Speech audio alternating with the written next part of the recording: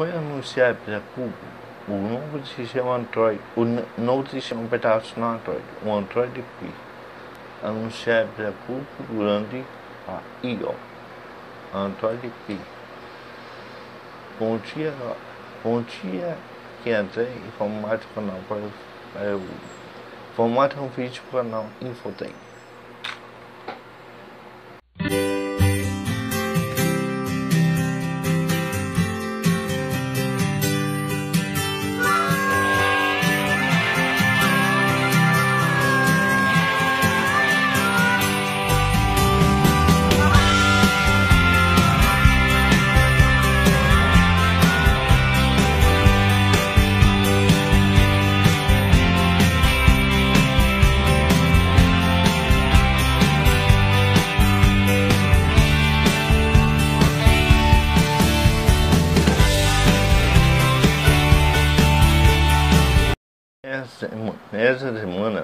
Nessa semana aconteceu o maior evento tecnológico, Google I.O. O maior evento tecnológico da Google. E um dos principais lançamentos do evento foi o Android P, o mais recente sistema operacional da Google, Android P. A Google baixou as cortinas e apresentou hoje, apresentou dia 8 de maio, foi apresentado o novo Android P, ainda sem nome oficial, como aconteceu no anterior, né? Android O. Na época do lançamento, era uma Android O, sem nome pré-definido. Depois que foi escolhido o nome para Android Oreo, Android 8.0. O Android P provavelmente será o Android 9.0. O Android P sem nome pré-definido. A nova versão do sistema operacional mais usada em todo o planeta chega com algumas novidades interessantes e tem um foco especial em recursos que se adaptam à utilização do usuário, deixando tudo mais inteligente e também na navegação por gestos.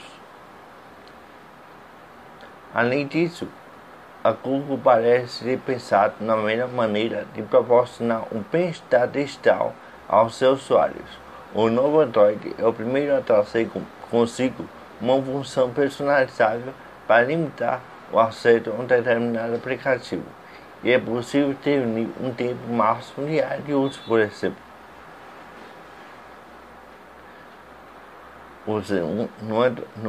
No novo sistema da Google, Android P, você pode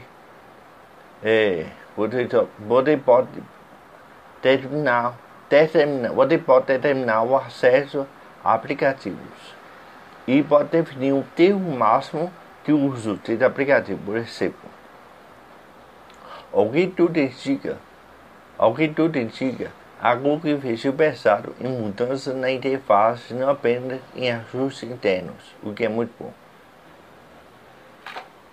Mudança na interface e ajustes internos foi a principal novidade do sistema operacional Android P, o mais recente da Google, sem nome pré-definido. No Android P, tudo se adapta. Se fosse necessário resumir o novo Android em 2 palavras, eles seriam adaptável. Se fosse necessário resumir o novo Android em 2 palavras, eles seriam adaptatividade e gestos. A segunda está detalhada num tópico abaixo e a primeira está aqui. O Android P é muito adaptável, traz 4 recursos significativos em termos que se adaptar à forma como se utiliza o aparelho, tentando sempre adivinhar aquilo que você quer. O primeiro deles é o recurso bateria adaptiva, bateria adaptável do Android P.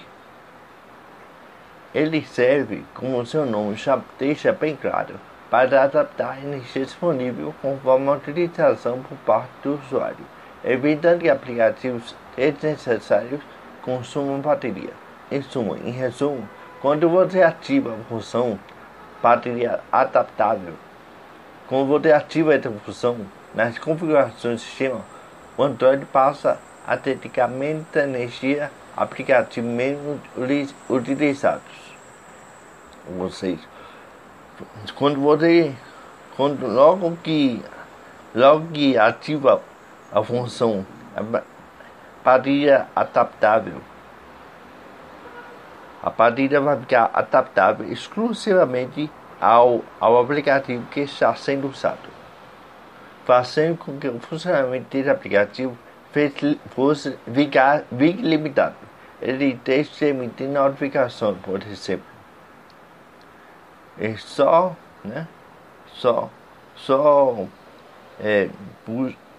fica uma energia exclusiva para o aplicativo usado. O resto são outros 500. A segunda novidade adaptativa do Android P é a chamada App Action, aplicativo em ação, uma espécie de ampliação das expectações de aplicativos incluídos no ano passado. Aquela sugestão no topo da gaveta de aplicativos. A novidade inclui acesso rápido a funções específicas dentro de apps instalados no aparelho. Assim, isso pode se traduzir em um contato que você costuma ligar com frequência, ou seu artista mais ouvido do Spotify. Os dois exemplos usados pela Google. Os dois exemplos mais usados pela Google: Spotify ou ligação para alguém em um contato, no seu contato, com maior frequência. Aí se torna Apps Action. Quando você ativa o Apps Action, aplicativos acionados em ação.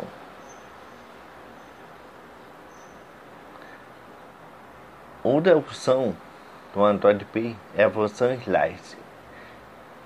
A função Slice é a terceira adaptativa de destaque no novo Android.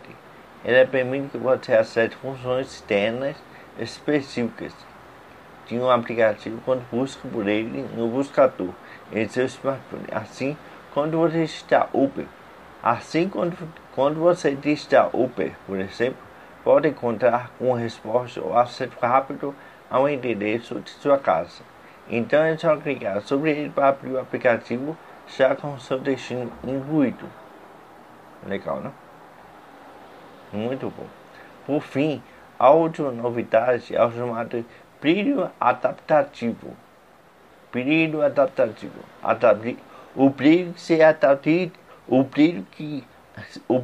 que se adaptativa. O brilho adaptável segundo a luz natural. E percebe para adaptar automaticamente o brilho da tela de forma aprimorada.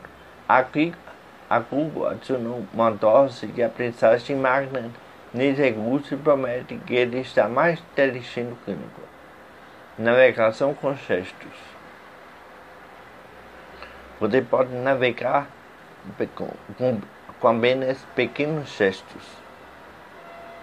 O outro foco do novo sistema é a navegação com gestos. Eles estão disponíveis em quase todas as partes do sistema, inclusive substituem algumas funções básicas, como a navegação entre aplicativos abertos.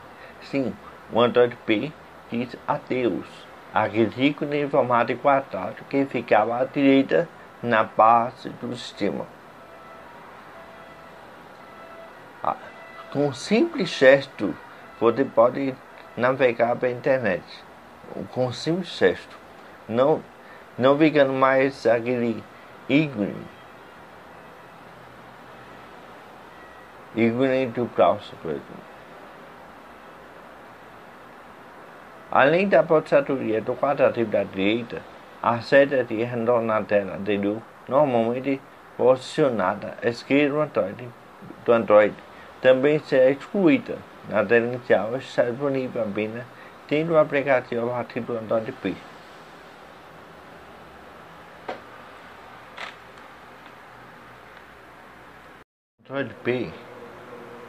O Android P conta com um novo sistema de navegação por gestos.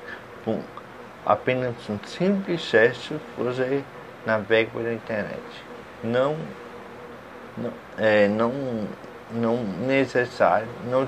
necessariamente utilizar o ícone, mas por pequenos gestos. Menos botões, mais gestos. Ou seja, muda sistematicamente a forma como todos estamos acostumados a utilizar. O Android, desde que foi lançado, isso também aproxima o sistema de seu principal rival, o iOS, rodando o iPhone X, o primeiro iPhone a animar definitivamente o botão físico na tela. Né? Isso é uma competição. Android de um lado, iOS de outro, ou vice-versa. iOS de um lado, Android do outro. Quem é o melhor? Em questão de navegação, vamos substituir botões físicos por gestos, como acontece com o iPhone X da Apple. Gestos suportados pelo botão início do Android. Um toque, volta à tela inicial. Se você dar um toque na tela, volta à tela inicial. Pressionamento longo na tela inicia o Google AdSense, o Google Assistente. Deslizar para cima curto. Deslizamento curto acima abre a televisão geral do sistema, no qual é possível navegar entre os aplicativos abertos. Deslizar para cima longo. Deslizamento longo acima abre a gaveta de aplicativos. Retornar. O botão retornar volta à tela anterior e estará visível apenas tendo aplicativos, não mais na tela inicial. O botão retornar vai ficar agora no próprio aplicativo, não na tela inicial, mas sim no próprio aplicativo. Né? Mesmo coisa do iPhone X da Apple. Talvez este seja a principal novidade do novo sistema operacional do Android, o Android P, a navegação por gestos. A Google promete recursos mais inteligentes trabalhando também aqui. Se você estiver mudando constantemente de aplicativos, temos uma boa notícia: a Smart Text Selection. A seleção de texto inteligente. Quem conhece o significado do texto que você selecionou e sugere ações relevantes.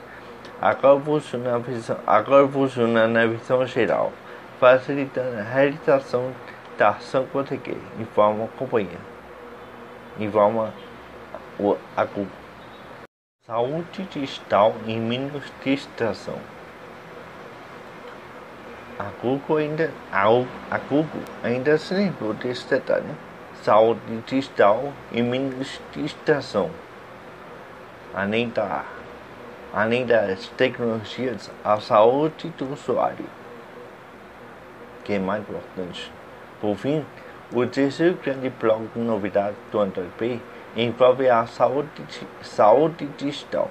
O sistema conta com um painel de controle específico para você saber exatamente quanto tempo gasta utilizando cada aplicativo instalado em seu aparelho. Você poderá controlar o tempo gasto de cada aplicativo. Diante disso, você pode definir o tempo máximo de utilização diária de cada serviço, tornando-se menos atrativo após consumir toda a franquia autoimposta. Os ícones ficam a ser sentados. Vão morrer, né? Os ícones. Se você ultrapassar o limite. Pensando na saúde mental, física do usuário. Outra novidade inclui ainda uma ampliação do modo não perturbe do Android, que agora inclui também o fim das interrupções visuais que podem surgir na tela. Além de interromper notificações sonoras ou vibratórias, as visuais também ficam longe de seus olhos quando você quiser. Por fim, a função window liga o modo noturno do Android automaticamente, conforme as predefinições escolhidas por você. Ele mantém tudo em escala de cinza e ativa o modo não perturbe, ideal para quem quer passar noites tranquilas sem qualquer interrupção e sem ter os olhos atingidos por cores e luzes fortes. Isso é bom à noite, né? À noite é essencial. O modo não perturbe é ativado. Lógico que a pessoa ativar o modo, faz um botão, o modo não perturbe. Esse é ativado automaticamente.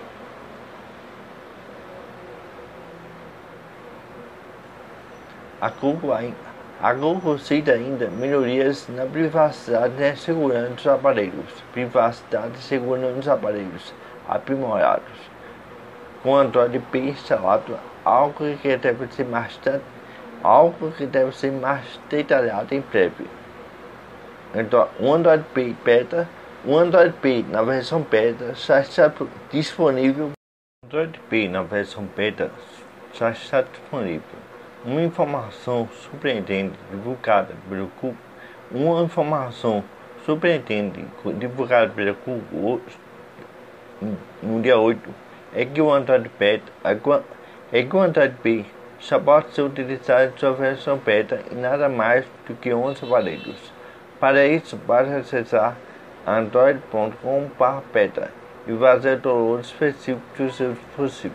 As opções são Essential Phone, Google Pixel 2, Google Pixel XL, Google Pixel 2 XL, Nokia 7 Plus, Oppo R15 Pro, Sony Xperia XC2, Vivo X21, Vivo X21 UD e Xiaomi Mi Mix 25. Todos os aparelhos títulos vão ganhar Android P versão beta, que está disponível.